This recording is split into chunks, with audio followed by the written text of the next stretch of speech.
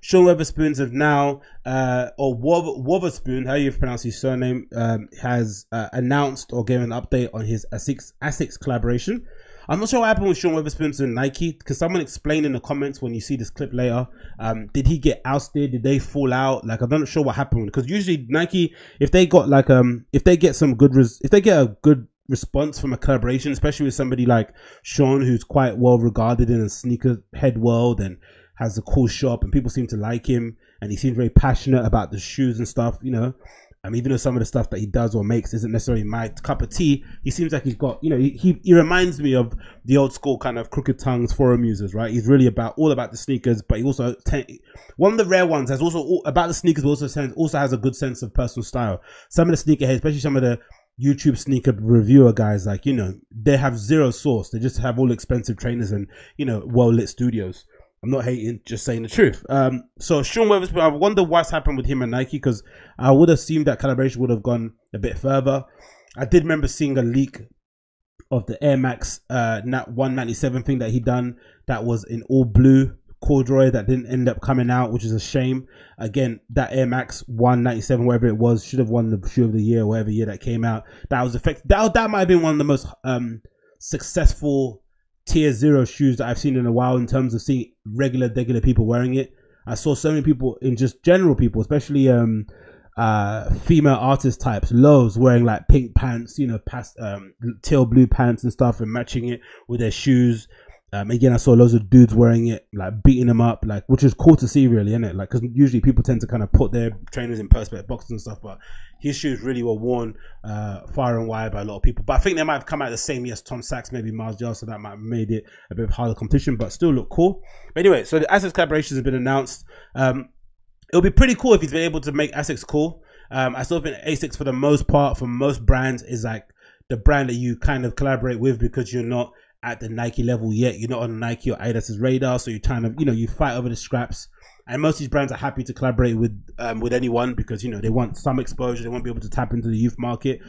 They want to kind of age down their consumer in some regard, especially in Asics. You probably are selling the majority of your wares to sports enthusiasts, I'm assuming, right? Mostly runners and stuff are wearing, or people that partake in a particular sport, maybe. I'm not too sure. So it's cool to see them doing this. This is an article from Hypebeast as the following. Sean Wotherspoon, how you pronounce it? Not Wotherspoon, Wotherspoon, right? Has revealed more images of his collaboration of the Gel Light 3, which I mentioned previously is one of my favorite models, a model that kind of maybe got me introduced to kind of wearing Asics in the first place, with a little split tongue. I love it. So his collaborations with Asics and Atmos, a three-way collaboration, which is pretty cool. If you're familiar with, if you're a sneakerhead, then you know what Atmos's pedigree is in the game, and the collaborations they've done over the years. Some of the shoes they just have, they're able to buy, it's just insane. You know, the Japanese buyers for sneaker stores are just another level from what we have here in the UK. The design comes complete with a plethora of customized accents to match this colorful corduroy construction. I like the fact that you can, it looks like you can kind of replace bits and pieces of the shoe. You can put different logos on it. You can tear apart the back bit. Similar to that, do you remember the Jeff McFredridge Vandals? The Jeff McFredridge Vandals, you remember those shoes? The ones that you could cut into and kind of burn and stuff. Is it Jeff?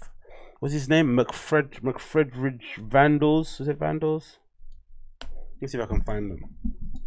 They were silver. They're the ones. I've got them up on the screen. Oh, so good. Jeff McFredridge.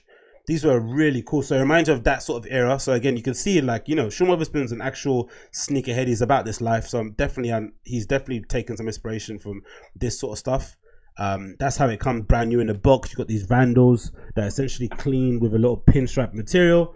But then once you take a scalpel to the upper, it reveals all this loveliness underneath, right? So a nice reflective print. You can just kind of go crazy and kind of make them a bit different than what you've seen other people use, and you know, some really cool customs have been done with them with people online. So maybe that's what Sean Weatherspoon kind of got his inspiration from. I'm not too sure, but it looked really cool. He's got the addition of a Velcro accents with Nike's done a couple of them too with the Air Forces, and they look really nice. I'm really big fan of them. I love the fact that he's owning the corduroy. He's kind of making that cool and contemporary again. I think Noah made a pair of swim shorts that were, did they make a pair of swim shorts that were corduroy? Some nutty thing. Did they do that? I think it might have been Noah. But when I think of corduroy, I did think of Noah. maybe a bit more of a grown-up brand. I don't really think of like a, you know, I assume loads of Sean's followers are quite young kids who don't necessarily know that much about corduroy or would be seen dead wearing it. So to see him kind of bringing it back and giving it a little contemporary spin is quite cool, and it's a nice fresh take on it. Again, Essex collaborations are pretty cool. I like the fact that they use this model. It has different panels. The app is really interesting, so you can go really crazy with the colorways, or make something quite conservative. But I like the fact that he's really kind of gone for it. And again, it looks really awesome, man.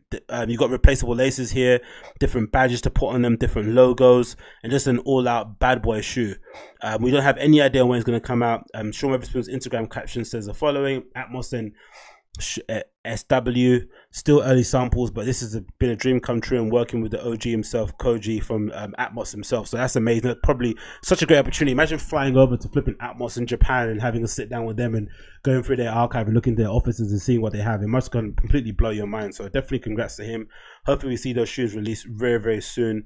They look incredible. I'm a big fan of what this guy does. And again, one of the most underrated, maybe an underrated and underused sneaker collaborator out there. Some people or some brands are able to get, you know, a plethora of deals, but this Sean Wotherspoon guy, maybe the Nike thing, they sign an exclusivity deal and they kind of put you on ice, but it's been odd to see the fact that he hasn't been able to make as many shoes since that thing dropped. And again, maybe this might be invite the deluge of it, but hopefully he does the Hiroshi Fujiwara stuff and doesn't just commit to one brand and is able to do collaborations with all those different people, because I think that's where he's definitely going to differentiate himself and kind of lead the pack that way. You could possibly be the reincarnation of Mr. Hiroshi Fujiwara. You never bloody know. Stranger things have happened.